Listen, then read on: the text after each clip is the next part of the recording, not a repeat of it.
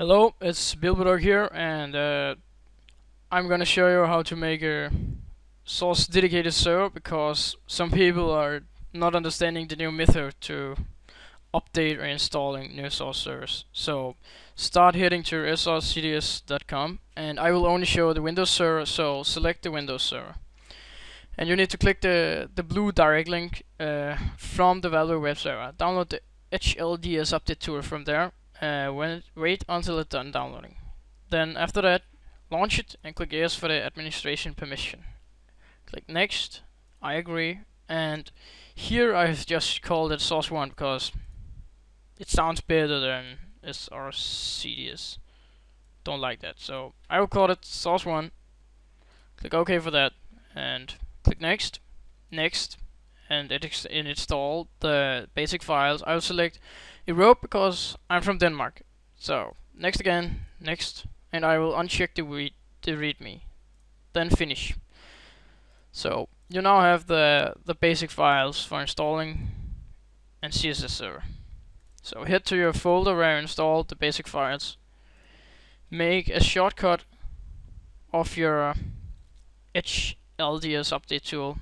I will rename it to Updater. And then I will right click it again and select Properties. Then head to your srcds website again and select the commands. Copy them and go into your properties and make a space after the destination and paste them in. And here where the srcds is, you need to change that to source 1, like we did before. Then click OK to that and minimize your internet, and you will need to run the updater as administrator. So now it will check the bootstrap version and begin to download the server. That can take really long time. So when we're doing that, I will recommend you to head to Google and search for CWar Maker and select the first link to Sea Strike Planet and make the server settings.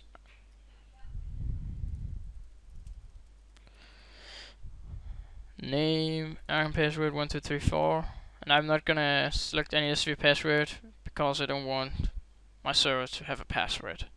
I will enable the flashlight, and I will reduce the time for starting the game, the freeze time. I think it's too long to wait 6 seconds. So scroll hold down, and it needs to be on LAN and internet, because if you choose LAN only, it will only go on LAN. So have LAN and internet checked or selected. Then I will select Europe again because I'm from Denmark, and here you can write an email if you want. It doesn't matter. So here you have your whole config file. Select the whole config file and copy it. Then go to your desktop and make a new text document. And I have .txt after my document name. If it doesn't have that, you can go to a control panel and head to your folder settings and go into View, and the hide file type name for known file types will be checked, so it is hiding the .txt. But if you uncheck it and click OK, it will come, and then you just need to change it to server.cfg. So now it's asking me about, are you sure you want to change the file type name? And I'm clicking yes. So now it's the CFG file. So open your CFG file and paste your settings and close it again and make sure to click save.